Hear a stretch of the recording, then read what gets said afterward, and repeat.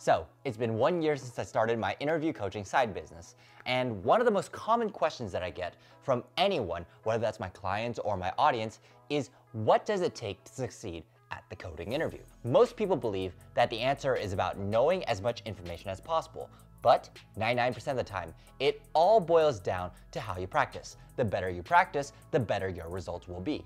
If you're new to the channel, hi, my name is Edward. I am an ex-Apple senior engineer at Uber, and as a side business, I help people nail their coding interviews. Today, I'll discuss my observations with people I coach for the coding interview and what I found works, what doesn't, and how I use that to approach my coaching business and philosophy. And the feedback that I have been given has resulted in great success. I've coached 50 clients so far, and out of every single attempt that they have ever made at an interview, 75% of those attempts have resulted in job offers, with 70% of those offers being in FANG-M. So I've distilled the information down to 5 quick tips that I apply to most of my clients. And if you follow these tips yourself, you can nail your own coding interviews as well. So make sure to like, subscribe, and watch this until the very end. And with that, let's begin. Now, my first tip is to focus on mastering a few topics at a time. The saying that practice makes perfect is absolutely true.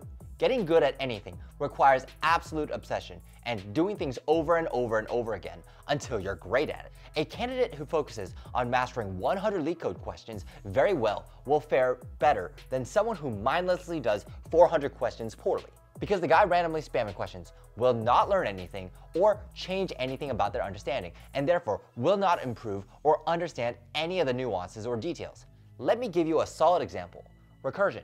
In one of my live streams, one of my clients was not able to practice successfully or in a focused manner outside of our coaching sessions. He would jump around from topic to topic and end up unable to properly execute on recursive problems. By the way, if you don't know, I regularly stream my coaching sessions.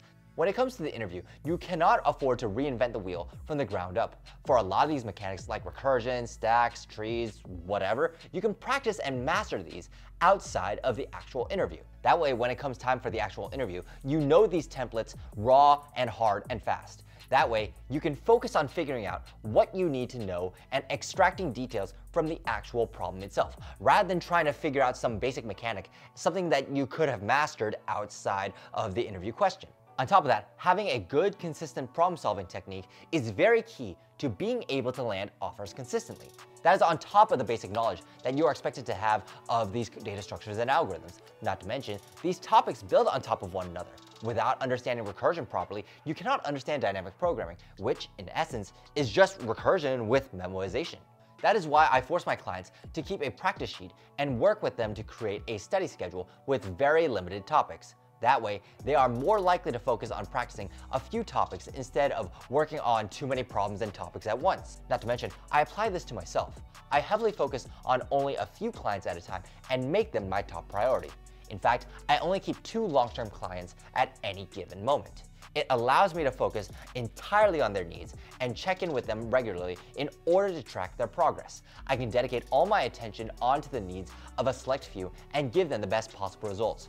Whether that is giving them different problems, changing up their homework, adjusting based on some random life event that may interfere with our study schedule, it doesn't matter. What matters is that I am actually able to adjust all my demands and expectations to meet their needs in order to bring out the best results. Now, the second tip is to take notes during problem solving.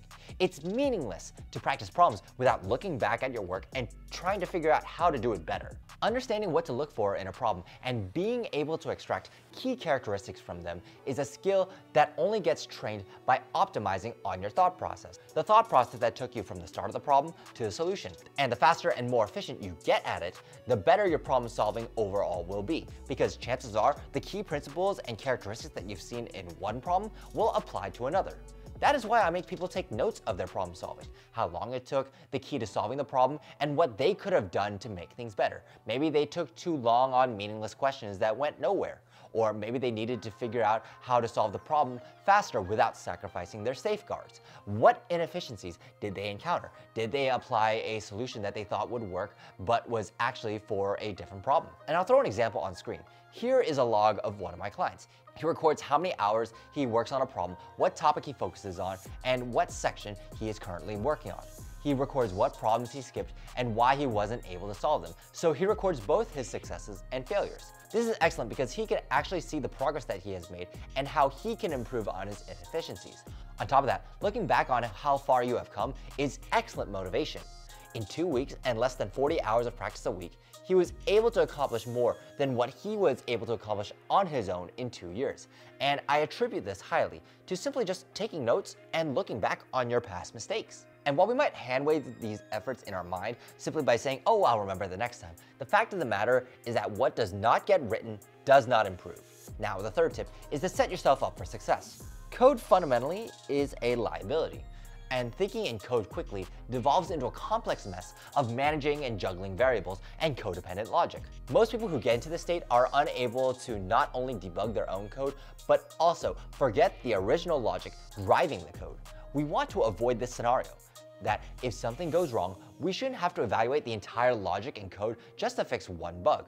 In fact, if we understand our code correctly and our idea correctly, the bug should be very, very evident to us in almost one pass. Code is just an implementation of an idea, and the stronger your idea is, the better basis you will have for writing code. By properly designing an algorithm with shapes and simple human language, it is easier to manipulate this, plan, and change things if you make a mistake. After all, what's easier?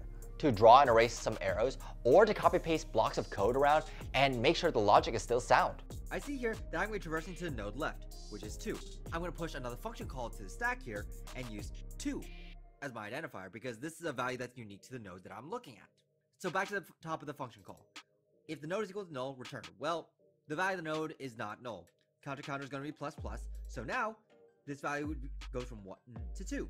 Perfect. The additional benefit is that it makes it easier to communicate with the interviewer. People really forget that in order to communicate well, there needs to be an idea worth communicating, something of value underneath all those words. Talking for the sake of talking is absolutely pointless.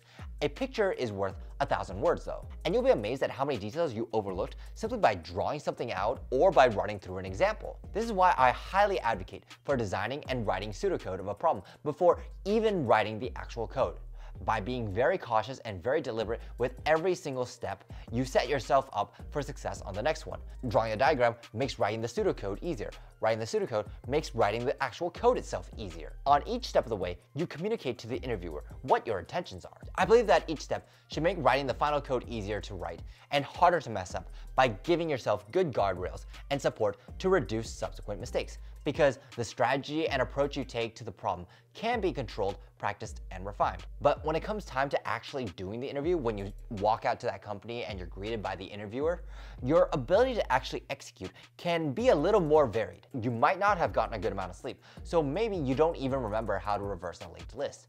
But if you have practiced a good, simple, clean problem-solving strategy that you can use to derive any answer and that you can do in your sleep, it will be much harder to actually mess up, and you can still solve any problem that you are given. Try to avoid doing things on the fly. Don't believe that you can hand-wave an answer out of existence.